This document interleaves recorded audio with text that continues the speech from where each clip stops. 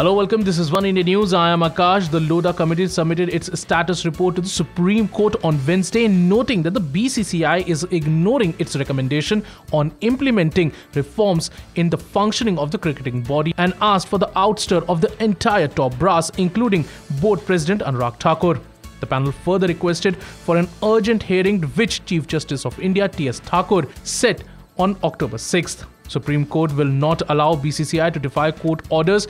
We will pass appropriate orders, CJI Thakur remarked about the cricket board's defiance, adding that the BCCI thinks it is a law unto itself, calling on the board to respond to the committee's report. The Lodha Committee, which was formed by the Supreme Court after the 2013 IPL spot fixing scandal, was headed by former Chief Justice of India R.M. Lodha. The panel suggested several changes in reforming the world's richest cricket body to bring in transparency.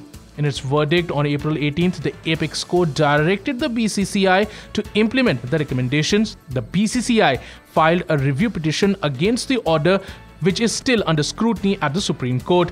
The BCCI held its annual general meeting on September 21st and followed the guidelines in various decisions taken, including the naming of the new selection committee. Well, that's all for now, but for more news and updates, subscribe to our YouTube channel and please don't forget to like and share this video.